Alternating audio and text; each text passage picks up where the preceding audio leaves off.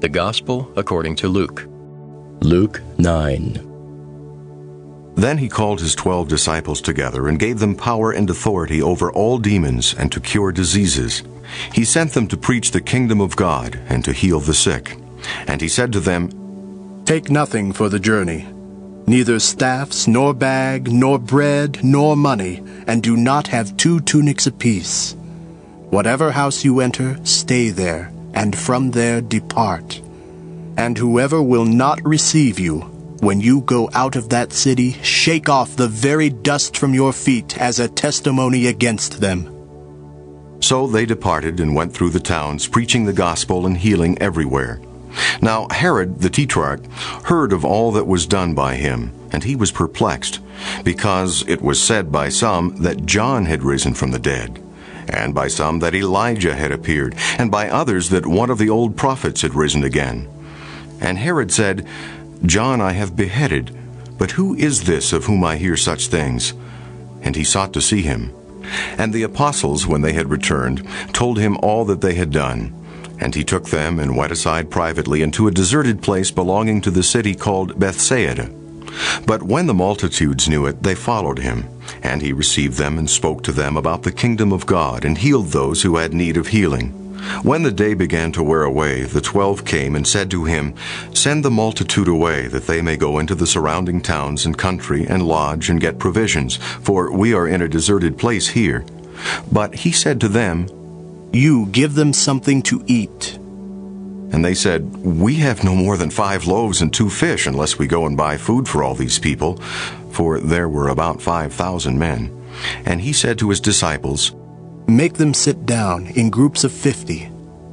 And they did so, and made them all sit down. Then he took the 5 loaves and the 2 fish, and looking up to heaven, he blessed and broke them, and gave them to the disciples to set before the multitude.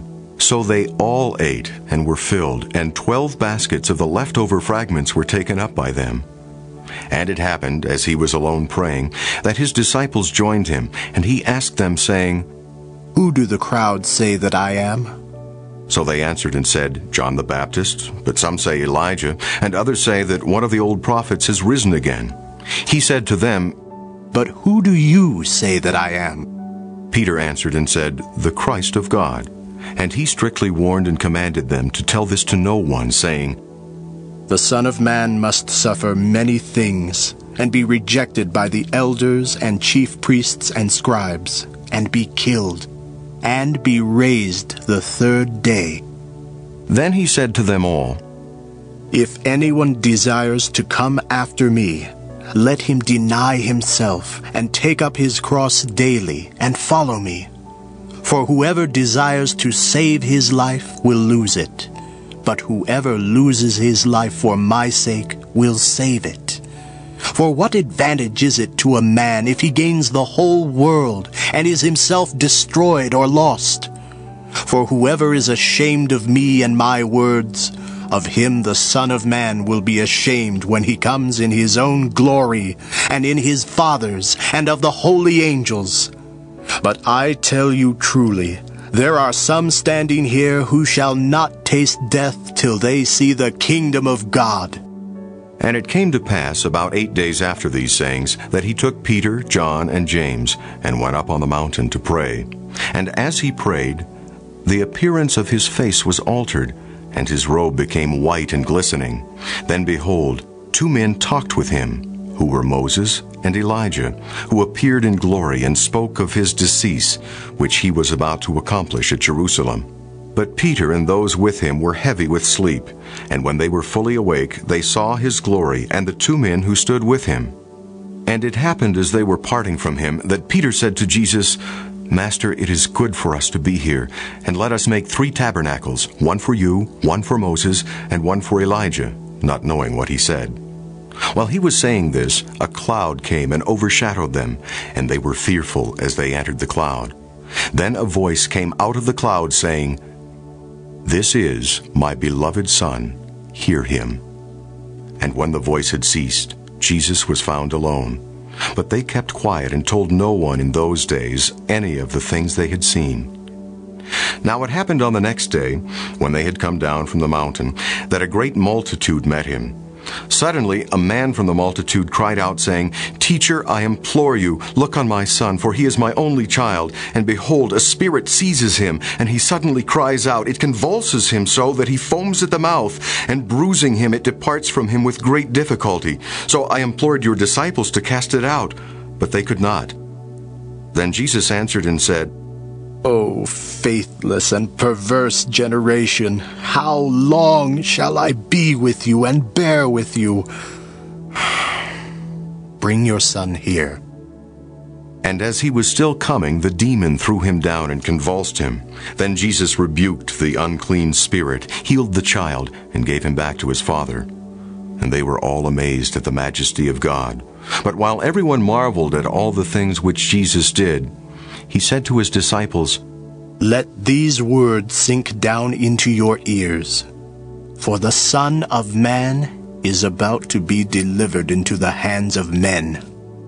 But they did not understand this saying, and it was hidden from them so that they did not perceive it. And they were afraid to ask him about this saying. Then a dispute arose among them as to which of them would be greatest. And Jesus, perceiving the thought of their heart, took a little child and set him by him, and said to them, Whoever receives this little child in my name receives me, and whoever receives me receives him who sent me. For he who is least among you all will be great. Then John answered and said, Master, we saw someone casting out demons in your name, and we forbade him because he does not follow with us. But Jesus said to him, Do not forbid him, for he who is not against us is for us. Now it came to pass, when the time had come for him to be received up, that he steadfastly set his face to go to Jerusalem, and sent messengers before his face. And as they went, they entered a village of the Samaritans to prepare for him. But they did not receive him, because his face was set for the journey to Jerusalem. And when his disciples James and John saw this, they said, Lord, do you want us to command fire to come down from heaven and consume them, just as Elijah did?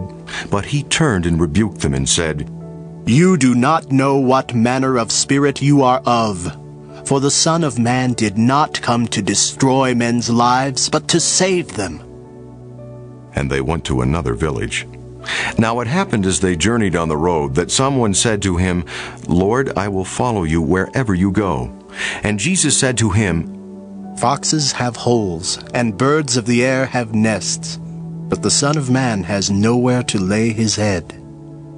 Then he said to another, Follow me. But he said, Lord, let me first go and bury my father. Jesus said to him, Let the dead bury their own dead. But you go and preach the kingdom of God. And another also said, Lord, I will follow you, but let me first go and bid them farewell who are at my house.